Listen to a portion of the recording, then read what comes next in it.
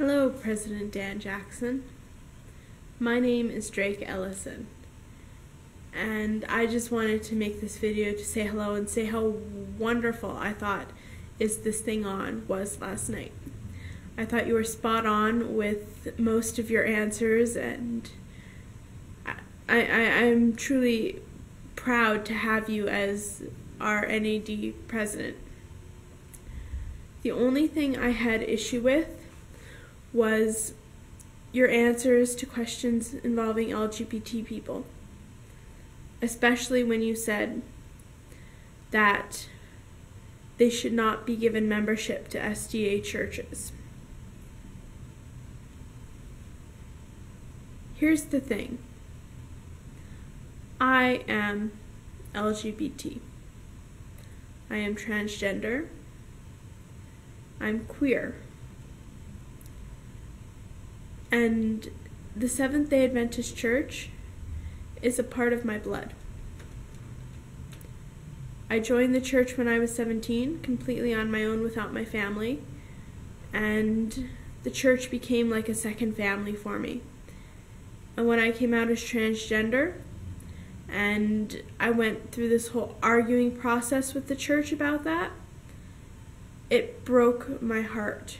And I felt that I had to leave, so I had my membership revoked. I have regretted that decision just about every day since it went through, because God has been showing me that everybody's got a story, and everybody's story is important. And everybody's a sinner and imperfect, but together we create this wonderful mess that God can use. Whether we are addicted to pornography, or are caught in adultery, or whether we don't take care of our bodies, or whether we are LGBT. Every one of us has a story, and every one of us can be used by God, because none of us is perfect. And saying things like certain groups of people should not be given membership does not further the gospel, it hinders it. Because it is saying that one group of people who is just as imperfect as everybody else cannot be shown the way to God.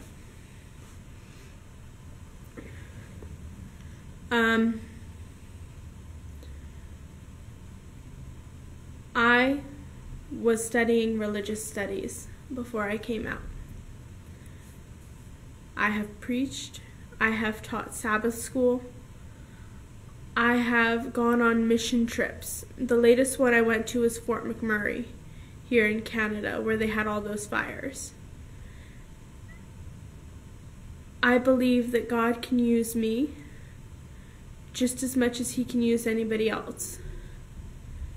And one of the hardest parts of being transgender, and knowing that I'm transgender and knowing that that will never change, is the fact that I will never be able to pursue pastoral ministry in the church that has taken up root in my heart. So please, Pastor Dan Jackson, be careful what you say, because you never know who you might hurt. The world is watching you.